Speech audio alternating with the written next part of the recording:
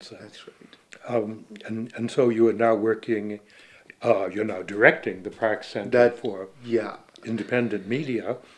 Let me start by asking you, what counts as independent media? Is this TV show an example of independent media? I would say certainly. So independent media generally, I mean, is considered to be a media which is not owned by a corporate entity, which is not always a profit making or profit obsessed entity. Okay. Okay, and also which is also free of state or government control. So in the global context, a lot of media systems in, let's say, in Russia, in China, in other parts of the world, I mean, they are owned or controlled by the government. And but in the U.S. context, its ownership is what actually defines. So we have 80% or more than 80% of media we consume in the US is actually controlled by five large corporations. Five large corporations. Yes. Well, there's the Washington Post that owns other papers. Yes, that too. But Washington Post is also, the owner of Washington Post is the guy who owns Amazon. The Okay. billion giant corporation which has paid zero income tax. If you've been following what Mr. Sanders has been alerting the Americans all the time, that here's a company that is making billions in profits each year, but it's not paying any income tax. Ha. And so you have Viacom, you have Disney, the Fox empire. So there are all these tycoons and empires that have stakes in other businesses, oil and gas, and things like Amazon or retail, etc. And they also own media. So media then becomes a part of their business model, a business that they run efficiently and with the view to make profit. So that we do not consider as independent because that is always is colored or influenced by the corporate interests that those companies have. Okay, so we can say non-corporate and That's right. non-governmental That's also. right. Largely, broadly. Oh, okay, so our little TV program is certainly not corporate. It's not earning any money for anyone, and also non-governmental. Although there is a law that says cable TV franchises can be required by local government to provide a channel for public access. Yes. So let's also clarify that. So public broadcasting is not a bad thing. I mean, in fact, public broadcasting in most of advanced countries like Canada, Western Europe, even Australia, you have public funding for media because citizen, information is treated as a right that people need to know. So you have a model like BBC where the British government funds that, but it has a totally independent control and editorial team. So the government, while it funds the media entity, to inform the public, it does not exercise direct control. Right, so a bit like the PBS here in the US as well. Okay. So and the US, sadly, why the corporate media is so powerful here is that in terms of public funding for media, the US spends lowest per capita in the advanced countries. If you look at Scandinavian model, they spend lots of money on public broadcasting. Or the UK, I mentioned the BBC, Yes. or Germany and other Western European countries, and I'm talking about them because they are at par with the US's level of development and wealth. So, in fact, US happens to be the richest and most powerful country, and spends the least for public information. Okay, shows you something about the priorities There you go. of our governmental system. Yeah. Well, tell me more about the Park Center for Independent Media. It's a separate institute at Ithaca College, is it? No, it's how part would you of. define it? Yeah, so it is kind of separate but not separate. I mean, it's part of the Park School of Communications and affiliated with the journalism department. And, so it's very much part of the Ithaca College ecosystem, or, but it is run as an independent center, with a view to also engage with the community, with externally. So maybe the best known, many of your viewers and listeners would know about the DSA Award, which is handed out annually to the best or a journalist in the US who has made outstanding contribution to independent media. And so ISI Award is a national award, and it's given out in Ithaca by the center. So in a way, that kind of takes the center beyond the confines of the academic campus. I remember Amy Goodman coming here. That's right. The first year they gave the award. Exactly. So we have our ISI Award lined up for end of April. In fact, today is the last day for submissions of nominations.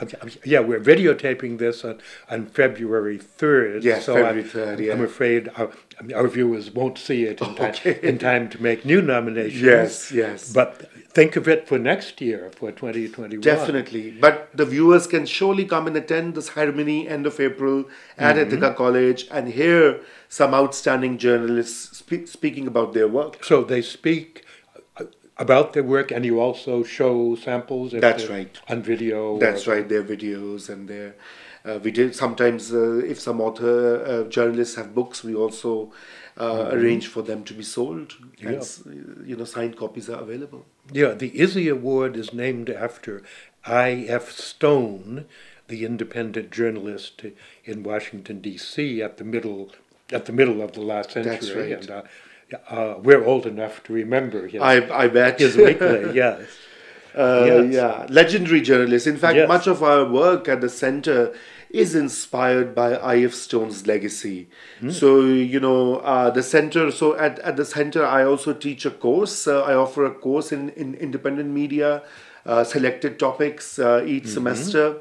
And we read a lot about I.F. Stone, how he started his weekly, what kind of risks he and challenges he faced, and the kind of legacy of truth-telling that he was upholding. Okay, so as director, you're in charge of the awards. That's right. And you also do some teaching. I do. I teach a course, at least one course, and then we have an internship program. So what we try and do is that students who are interested in independent media, who want to explore this further, we support their summer internships, and they get placed with independent media outlets, like, let's say, Laura Flanders Show or Fair Watch, or Democracy Now! I think our interns have been to Mother Jones and other places, wherever they can find an internship, and we support them over the summer so that they get the idea of what it is like, and we train a cadre of journalists, young journalists who are brave enough and courageous enough and motivated enough ideologically to go and build a career in the non-profit journalism. So, that is very important. These are students who are already studying. That's right. At Ithaca College. At Ithaca College. Yeah. Only studying journalism or studying... No, it's open to others. So, it's open to doc studies, to politics students, writing students. But mostly who go and avail of these internships are students of journalism. Okay.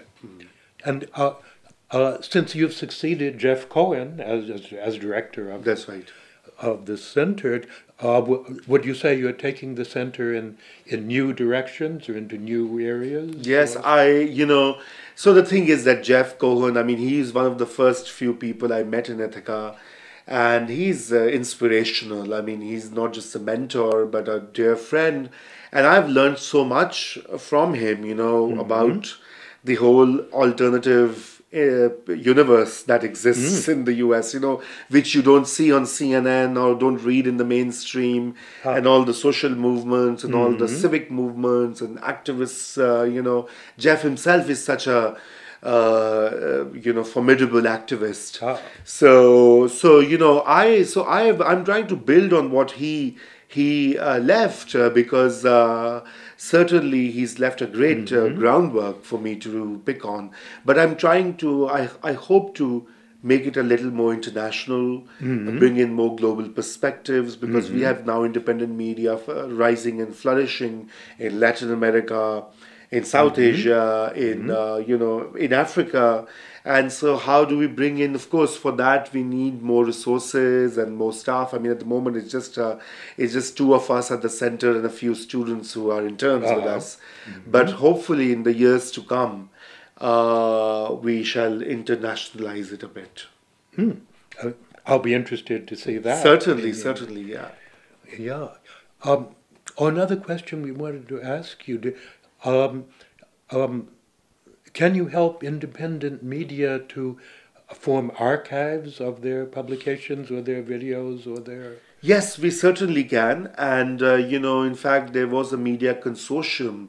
So it was like a consortium of all independent media producers. And we already are trying to build an archive on our digital archive on our website. So our website is parkindymedia.org. It's all one word, small, parkindymedia.org. Please do visit, and you will find our news and information about ISI Award. And in fact, I'm also hoping to build that as a portal in itself, so that we cover news from Ithaca, upstate New York, Finger Lakes region, on topics that are not covered by the mainstream here. I was looking at it and I saw you had a blog. That's right. With several news stories of, I think dated yesterday or the day before. Yeah. So you gathered them up and summarized them. Or... That's right. It's a newsletter we issue now each week. And in fact, if you want to subscribe to a newsletter, please email us. Or email me, or email you. If you go to our website, you'll find the contact email, and you'll get a copy of weekly Indian media newsletter, where we curate what has been published in a week in the major independent outlets. So these are stories to which you won't find in the mainstream newspapers. Things like climate change, things like the deceit in foreign policy, military expenditures, which mainstream media kind of whitewashes or hides or twists, but outlets like ProPublica, Mother Jones, Democracy Now, they are very bold about this. I mean, for example, look at the case of Yemen, the war in Yemen. I mean, the Saudi Kingdom has been bombing this poor, hapless country. Millions have been affected. Thousands of people have died. Children are starving without food and medication. And the US is supplying them arms and bombs to kill these people. But you won't find the outrage in the national media. That's because when it comes to foreign policy interests, the mainstream elite media, corporate media, and the foreign policy and military policy establishment are intertwined. They don't want to challenge them, and that's how they manufacture consent. In the words of Chomsky, that you don't tell people, you don't inform them adequately, so people won't know. So for example, in my classes, the first question I ask the students is, do you know how many poor people are there in America? And I'm always surprised that nobody has a number. And it's not that this number is insignificant. I mean, if it's 5,000, okay, in a big country like US, fine. It's nearly 40 million people who, in America, who are poor. Okay, so more than 10% of everybody. More than 10% of world's richest country are absolute poor. And then, this is just a poverty line that is created, but 2/3 of Americans don't have enough cash in their banks or for emergencies. They live paycheck to paycheck. And so when I ask these questions to students, they often don't know. And then I tell them that it's not your fault. You are bright students who have taken your SATs, gotten into a liberal arts college, and are competing with the best. It's because you are never told about this. You are not informed adequately about what's happening in your own country. Mm-hmm. And whether it's the health crisis, whether it's the income inequality, wealth inequality. I mean, can you imagine that the richer you are here, the less taxes you pay? This defeats all economic theory, defeats common sense, but it happens here because that's people are not informed. Mm-hmm. And when they're informed, like what Bernie Sanders is doing or others are doing, they are maligned and they say, hey, look, Bernie is he's impractical, he's a loony, he won't be able to win, blah, blah, blah. And so you discredit that information. So in this country, too, it may not be physically dangerous to be a journalist, but you have to have a thick skin. You have to be able to withstand bullying and indeed, yeah.